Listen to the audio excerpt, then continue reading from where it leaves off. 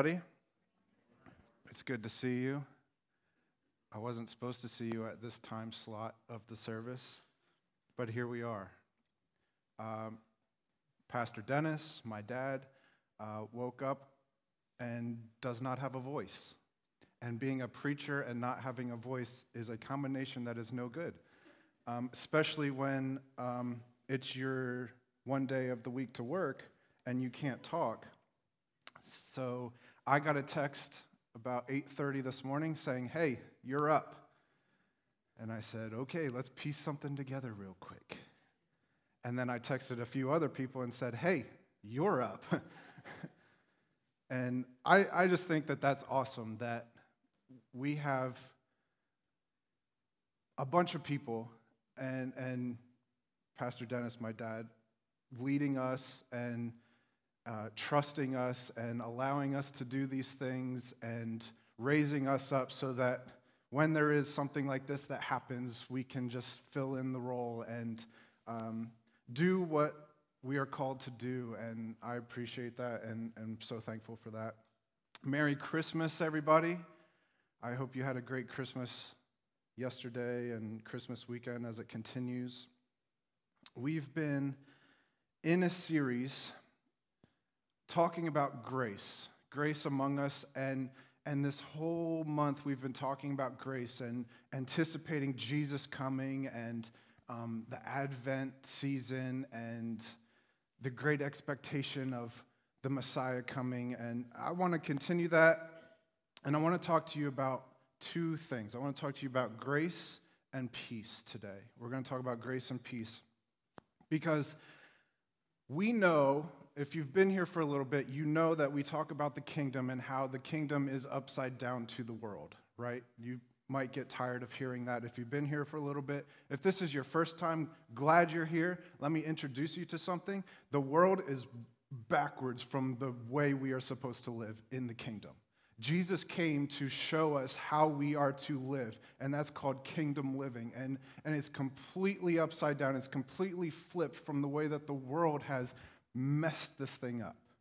And so Jesus comes down from his, royal throne in heaven and comes to a place called earth so that we would have the opportunity to choose to live with a kingdom mindset, with kingdom principles, and be completely transformed in a new way. That's ridiculous. Let's not overcomplicate this idea. Let's keep it simple, but it's so mind-boggling to when we think about what Jesus actually did. He left his comfort, he left his rightful place in heaven to come down so that we might choose to live for him. It wasn't even a guarantee.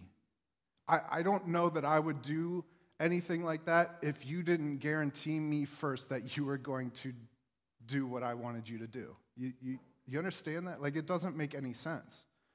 This is why we have contracts that we need to sign, and if you mess up, then, Jesus didn't have that. He said, I'm going to give you the opportunity. I'm going to invite you to do this, and I'm going to do this even without the guarantee that you are actually going to change your thinking, to change your life, to change your ways, and follow me into this way of life. That's insane. Let's not ever forget that. I think that is what's called a power move. Anybody know what a power move is? Have you heard the term power move? I think power moves are awesome. I'm kind of sarcastic sometimes. I'm kind of like immature sometimes. And here, let me tell you what a power move is. It's when someone pulls a stunt that shows he or she has outdone others and retains complete control of the situation and dares anyone else to challenge what they just did. Another definition of a power move is asserting your dominance via an action that you take.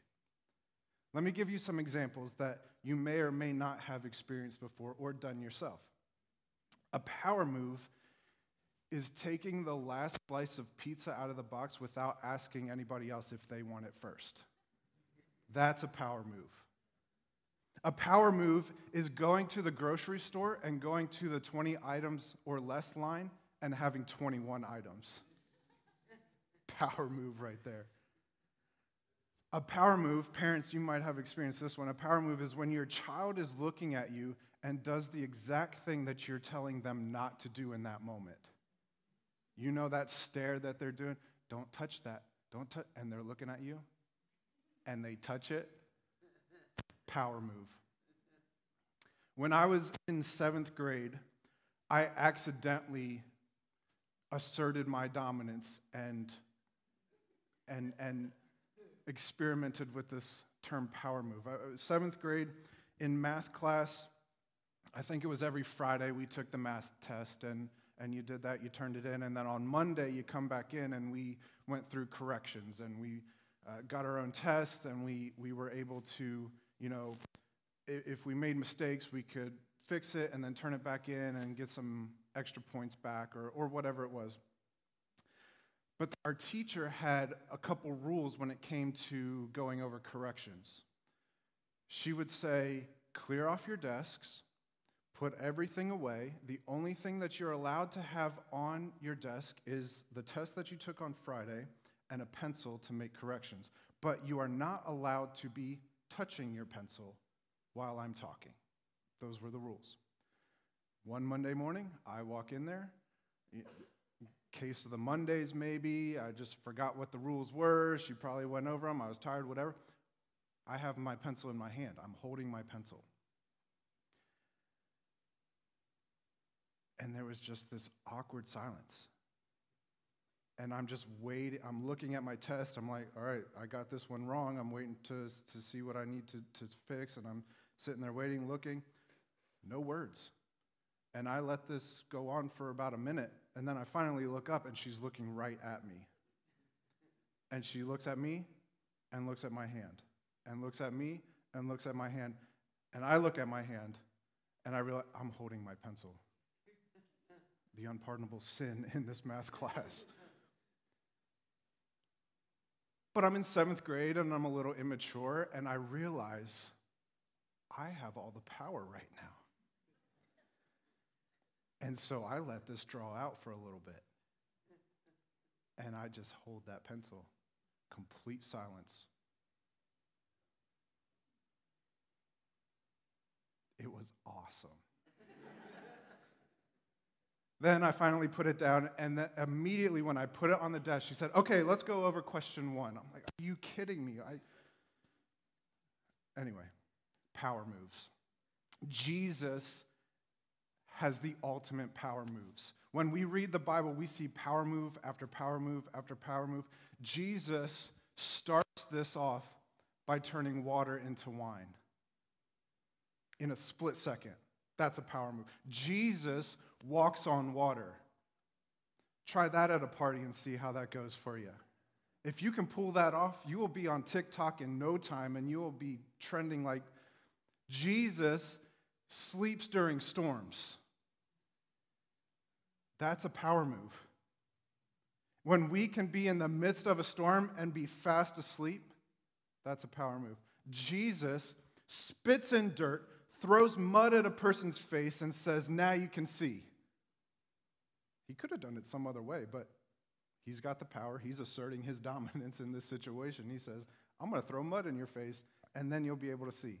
Power move. This is how I read the Bible, guys. It's so much fun to read the Bible like this. Jesus has a lot of fun. I don't think Jesus was just this lame dude that just be peaceful, man. Like, Jesus knows how to have fun. Jesus has a sense of humor, okay? So we can have a sense of humor in this. Jesus destroys a tree just because it didn't have any fruit on it when he wanted an apple or a fig, I guess. That's a power move.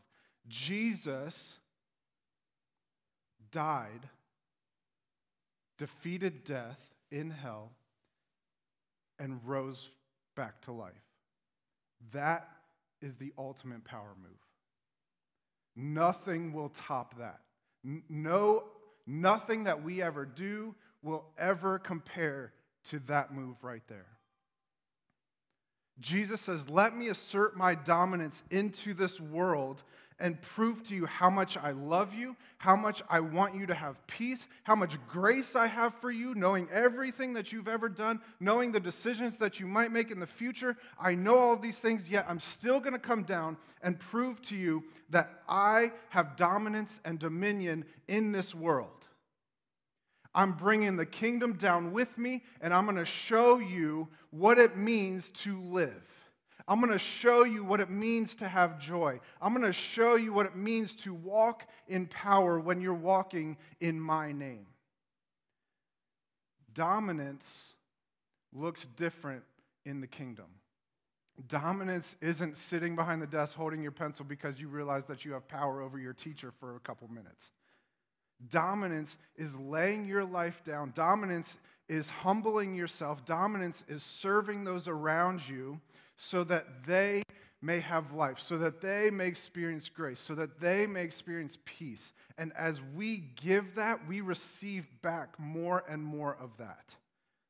And the only way that you can really experience that is by actually doing it. Jesus came down.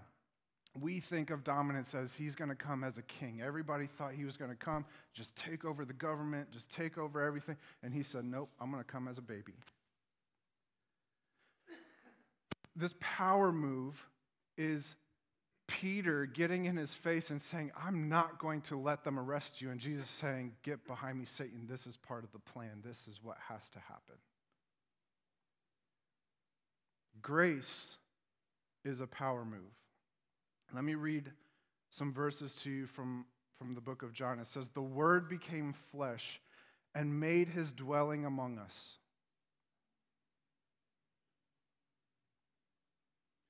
We could just stop there and think about that. Because like I already said, it doesn't make any sense for Jesus to leave where he was to come down to us without a guarantee that we would turn our lives around.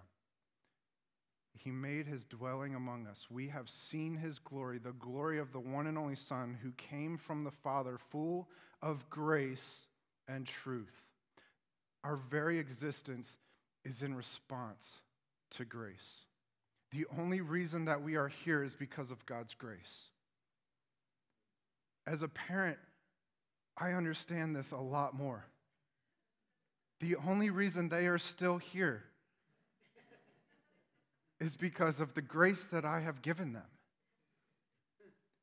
The only reason that I am still here is because of the grace I received from my parents from time to time. The only reason that you see, okay, so we experience this. Now let's think about this as a global scale.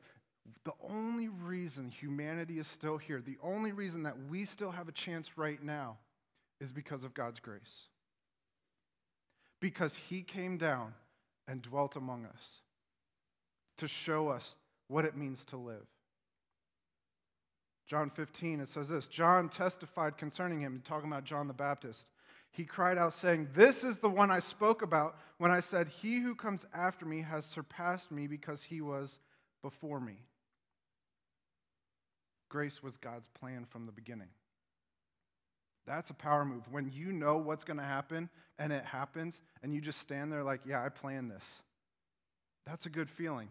That's who Jesus is. That's God. That's our Father. That's our leader. That's the one. He knows what's going to happen. I want to follow somebody who knows what's going to happen. I want to follow somebody who knows what comes after this step. Even though I'm unsure about this one, he knows the next 5. And I can follow him and I can trust him because he has it all laid out for us. He's just inviting us to say, come follow me. You're trying to go this way where those steps are going to be unsure. I'm bringing you here where this one is going to lead to the one that I have already laid out for you. You just have to trust me and listen to my voice and follow me every step of the way. Are you with me? Verse 16, out of his fullness we have all received grace in place of grace already given. For the law was given through Moses, grace and truth came through Jesus Christ. No one has ever seen God, but the one and only Son, who is himself God, is in closest relationship with the Father. He has made him known. And Jesus, the one closest to the Father, has come down to bring closeness with us, to call us friend, to bring us into a relationship so that we too can be with the Father. Grace is a power move. Peace is a power move. And it's one that the world is constantly looking for. And the answer is right here. In Philippians 4, it says this, rejoice in the Lord always. I will say it again, rejoice. Let your gentleness be evident to all. The Lord is near. Do not be anxious about anything, but in every situation, by prayer and petition, with thanksgiving, present your requests to God. And the peace of God, which transcends all understanding, will guard your hearts and your minds in Christ Jesus. Listen, happiness that is dependent on our circumstances will always lead to disappointment. If we are so dependent on this has to happen, and this has to happen, and this person has to be here, and this person has to do this for me, you will be disappointed every single time. But confidence in Christ and our trust in Jesus will always justify the joy that we are feeling and that we have and that we can display to the world. Our confidence in Jesus justifies our joy, and it's not just, thinking positively, oh, things are going to be okay, everything is good, everything, like, that works. Let's do that. Let's think positive instead of negative. Like, that just makes sense, and that's how I want to live anyway.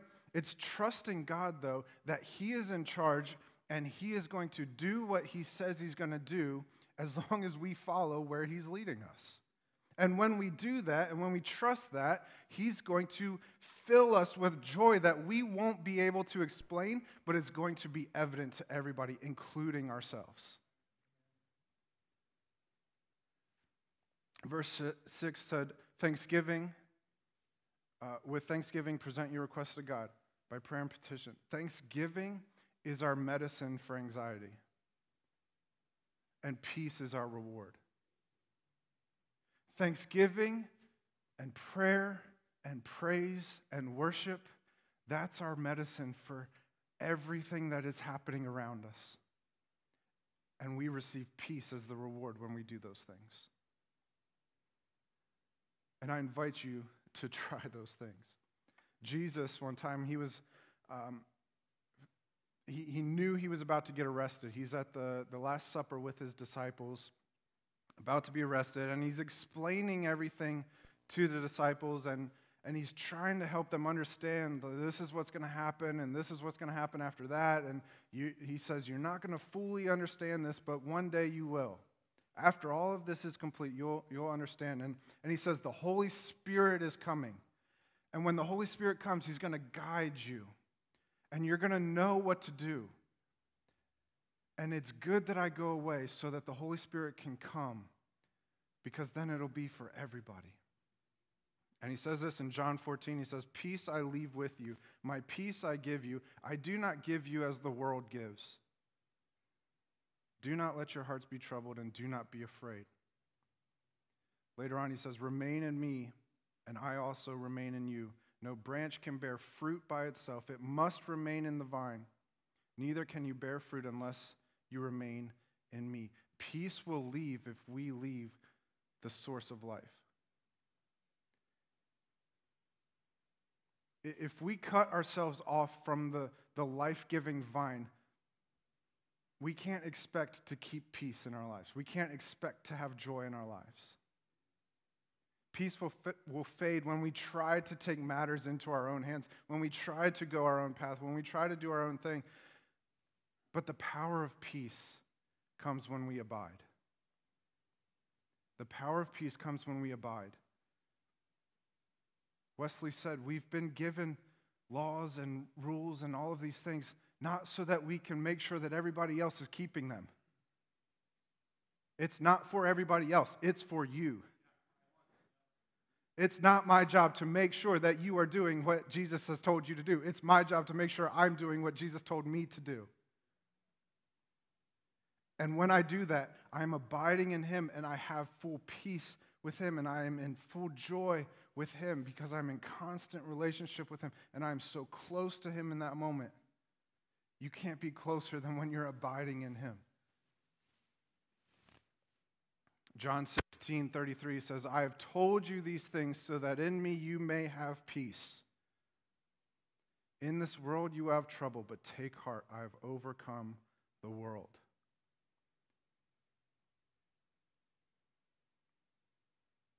I think it was a few months ago now, we, in Elevate, our student ministry, we asked everybody to memorize a verse. And we said, let's memorize Psalm 23. And this is another one of those verses where it's probably plastered on walls, it's probably in picture frames, it's probably on coffee mugs and all that stuff. And it can become one of those things where, oh yeah, I know that one. Yeah, I know that. But listen to these words. The Lord is my shepherd. I lack nothing. When we were memorizing this, I was stuck on this verse, not because I couldn't memorize it, but because sometimes I can get in my head that I need more. I have to have more. There's got to be more. But when I'm following him, the Lord is my shepherd. The Lord is going to guide my steps. He's the lamp unto my feet. I can only see so much. I don't know what's over here, but I know that he is my shepherd. I know that he's going to guide me. I know that when I abide in him, he is going to guide me. I might not like it every time. It might not be fun every day. It might be challenging sometimes. But I will lack nothing. I will not be without anything that I need for where I'm at and where I'm going. He makes me lie down in green pastures. Sometimes you just need to take a nap.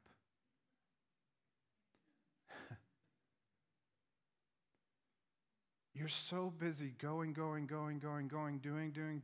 worrying about it, this and that and the other thing. Just in Jesus' name, shut up, sit down, and take a nap.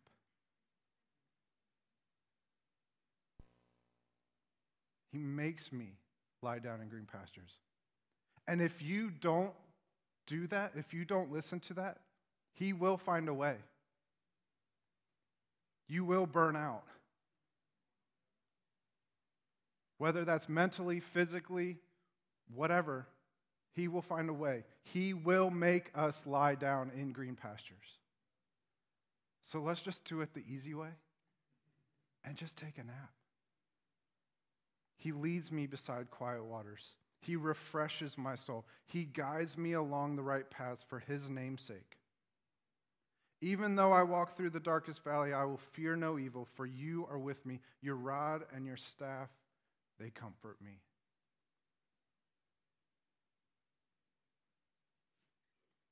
The ultimate power move in this world is responding to his invitation to live knowing we are covered in grace and that we can walk in his peace. It's an invitation, and it's not something that I'm going to cram down your throat or anything like that. It's something that, here's what this is. This is on you now. This is your decision.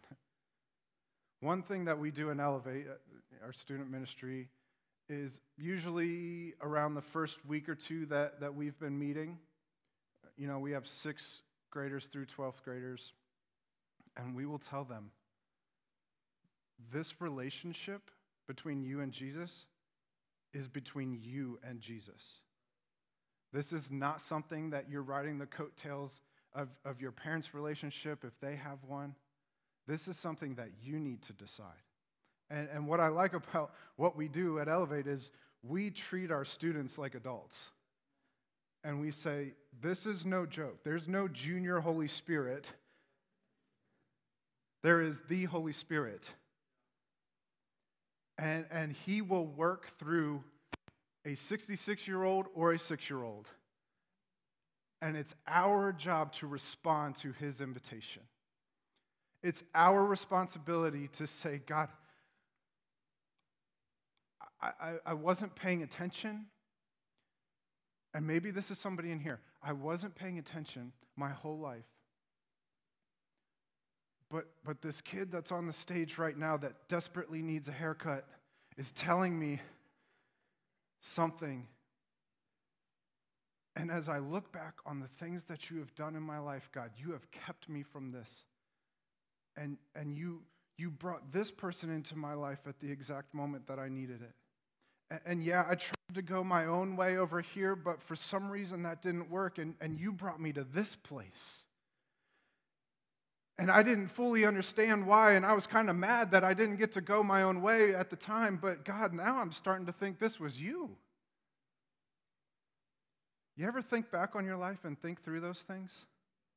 God, I'm starting to think that you were working in my life even before I knew your name. You know what that's called? Grace. You were doing things. You were preparing things. You were shaping things before I even knew who you were. Wow. Let's not forget that. And I pray that eyes are open, that hearts, I pray that my eyes always remember that and constantly see that. Because even after we receive Christ, even after we receive salvation, even after we are living this life, it's an everyday opportunity for us to choose him. So it doesn't matter if you don't believe in him right now. I pray that before you leave, you get to know his name. Or if you've been walking with him for years, we wake up and say, Jesus, I choose you again today. Thank you for your invitation. Ephesians 2 says this, as for you, you were dead in your transgressions and sins, in which you used to live when you followed the ways of this world and the ruler of the kingdom of the air, the spirit who is now at work in those who are disobedient. He's talking about the world. All of us also lived among them at one time, gratifying the cravings of our flesh and following its desires and thoughts. Like the rest, we were by nature deserving wrath.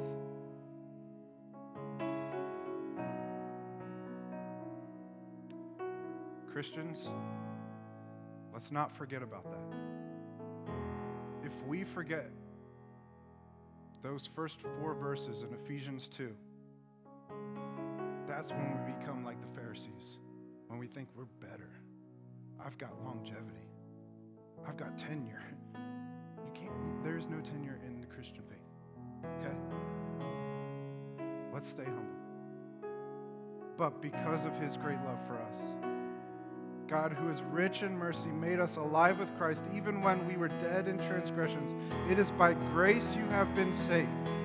And God raised us up with Christ and seated us with him in the heavenly realms in Christ Jesus, in order that in the coming ages he might show the incomparable riches of his grace expressed in his kindness to us in Christ Jesus. For it is by grace you have been saved through faith, and this is not from yourselves, it is the gift of God, not by works, so that no one can boast. For we are God's handiwork, created in Christ Jesus to do good works, which God prepared in advance for us to do. Wow.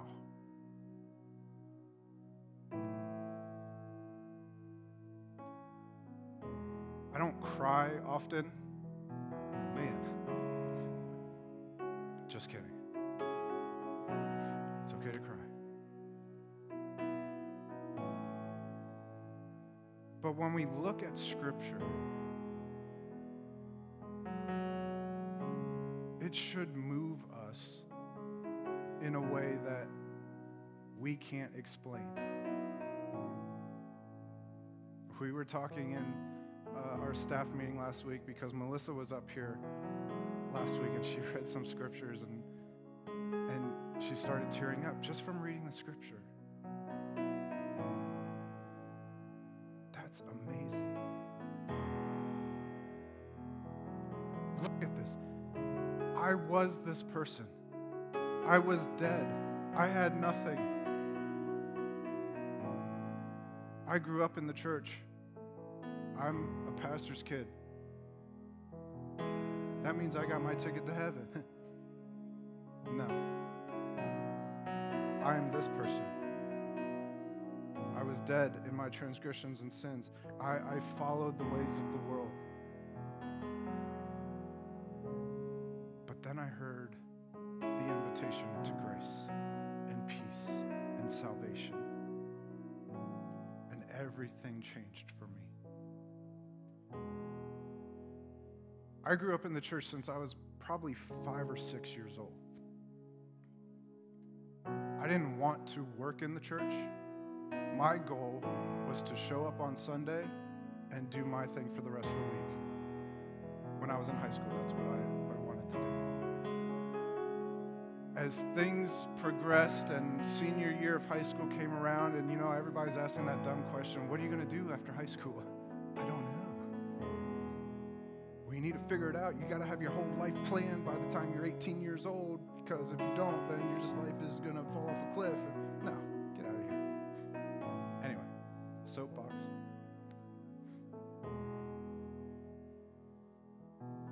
I reluctantly went on this ministry trip. It was 6 weeks out of my summer, my senior year summer. The one that's supposed to be all fun. And it was during that time that I experienced grace for the first time.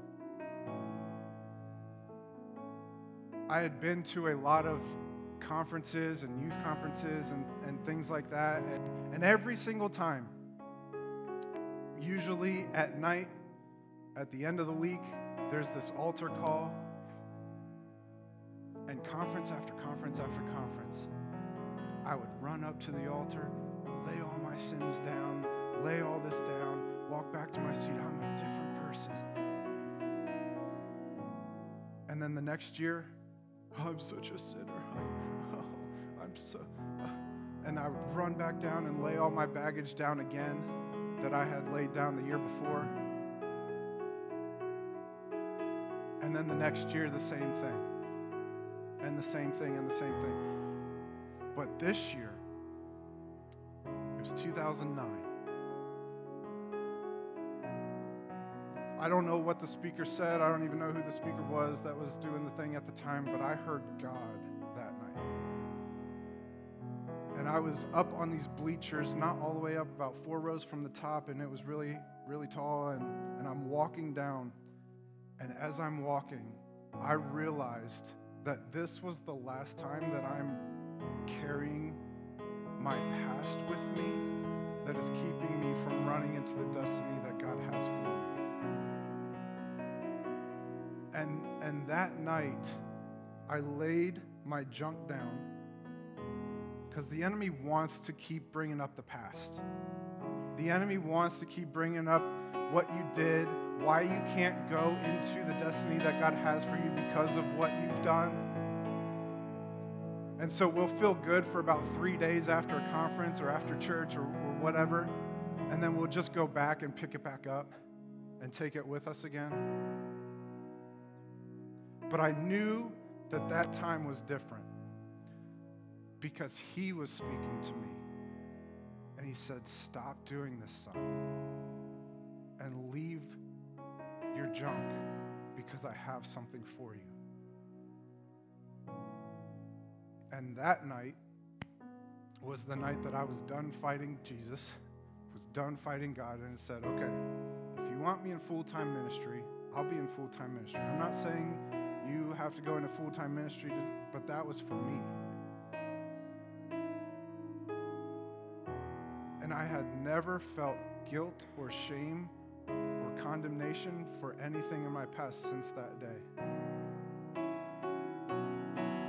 And so one of my favorite things to see is when that happens with other people. Where you can come up here physically and metaphorically lay down your past and leave it. And we'll have Linda come up and she'll, sweep it away. And Linda takes care of our building. Make sure it's clean.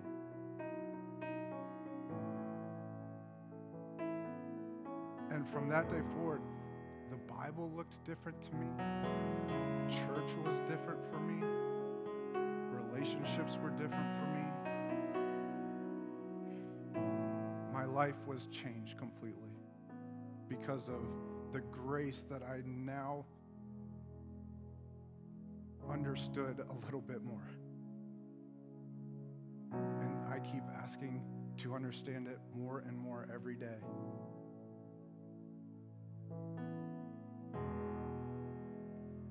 And so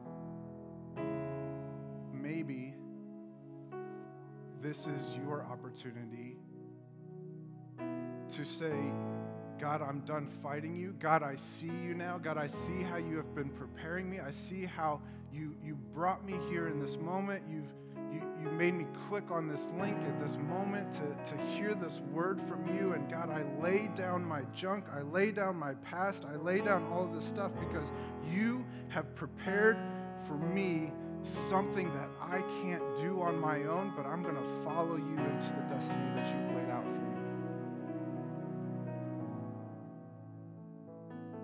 So here's what we'll do. It might be weird. Whatever. Weird is cool. Isn't that what we learned last week? If you are hearing from God right now, and the enemy has been at you and saying, you can't do this because you've done that. You can't go there because you've done this. Don't you remember what you said? Don't you remember what you did? I'm telling you, shut that up right now. Carry that up here. If you want to stay at your seat, leave it at your seat. And I'm telling you, grace is pouring into you right now. Peace is pouring over you right now. You just have to receive it. And you can't hold on to the old person and hold on to grace at the same time. It's too big. So let that go and embrace the grace that God has for you. And when we do that, your life is going to be so transformed. And I promise you, you will have trouble. But take heart, He has overcome the world.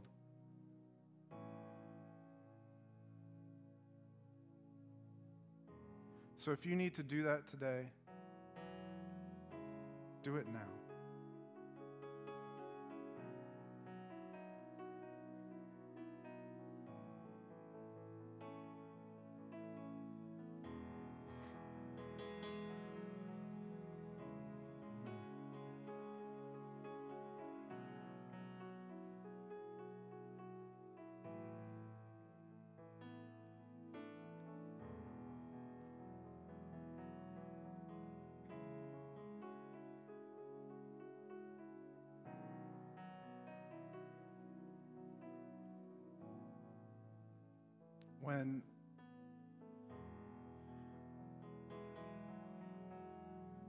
When the disciples were waiting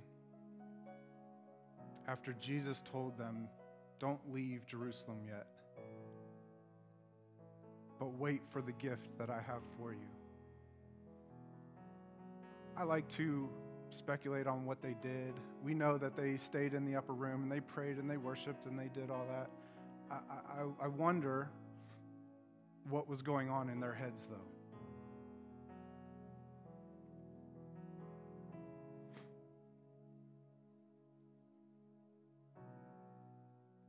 And then all of a sudden, the Holy Spirit rushes in And Peter realizes what's going on.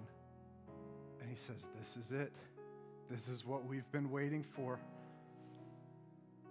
This is what Jesus was talking about. This is the gift that we've been given so that we can go out and transform the world. And immediately they stand in front of thousands of people. And Peter preaches one of the coolest sermons ever. And he says, you people did this. You people killed Jesus. You people did all of this. But it had to happen. You had to go through with this. He had to go through what he went through so that we could receive what we are receiving right now. And they left that place completely changed. Just like John the Baptist, his whole purpose in life was to lead people to that light. In John 1, it says, there was a man sent from God, his name was John. He came as a witness to testify concerning that light, so that through him all might believe. He himself was not the light. He came only as a witness to the light. You have the light living inside of you if you have Christ. And we are witnesses to point people to him, to lead people to Jesus, to say, this is who I used to be. This is what I used to do. This is what I used to say. But then I met somebody named Jesus. Christmas weekend, I met somebody named Jesus, and I am completely different. And you go back to your families, you go back to your workplace, you go back to school, and people around you are like, what the heck happened to you? And you say, God showed me his grace. God showed me his mercy. And I'm a completely different person, and I'm full of joy, and I can't really fully explain it to you, but I know that you're seeing something in me, I'm seeing something in me, and I just want more and more and more and more of this. And grace upon grace upon grace is just overflowing in our lives. And now we get to live like John the Baptist and say, I just got to go out and tell everybody about this, that I've received grace, I've received peace, and you can have the same. That's a power move.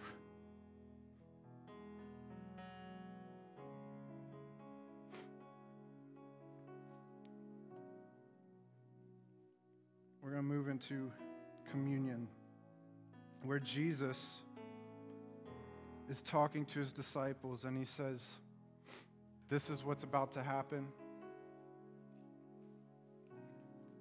This is what I'm going to do. But I'm going to be living in you. And he takes the bread and he said, this bread represents my body. Take it in remembrance of me. Take the bread.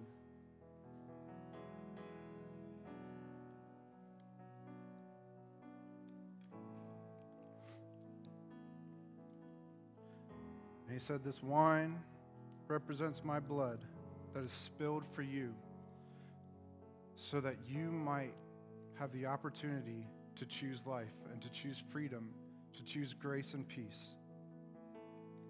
And he says, take this in remembrance of me.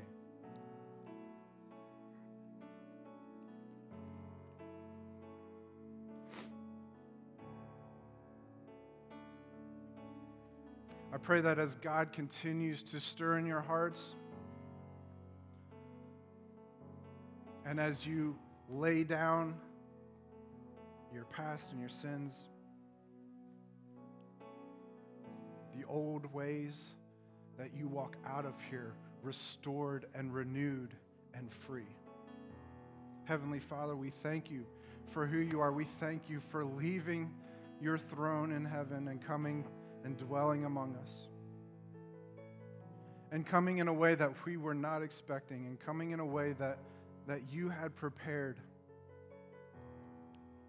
God, we thank you for giving us the opportunity to choose life, for dying on the cross, for defeating death, and for being raised back to life, alive and well today. We thank you, Holy Spirit, for moving in our hearts. We thank you for the power that you give us. God, may we be witnesses to the light everywhere we go. We thank you and we love you. We pray this in Jesus' name. Amen. Amen. Merry Christmas, everybody. Have a great week. Love you all.